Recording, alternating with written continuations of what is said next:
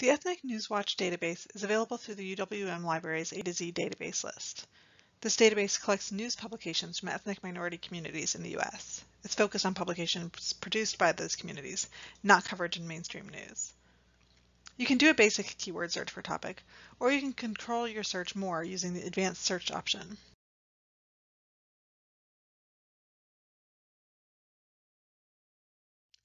In advanced search, you can control for date, publication type, and other criteria, and combine multiple search terms.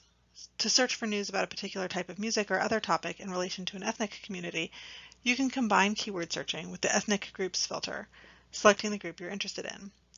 A search for hip-hop related to Native peoples turns up coverage of Native events from Native publications.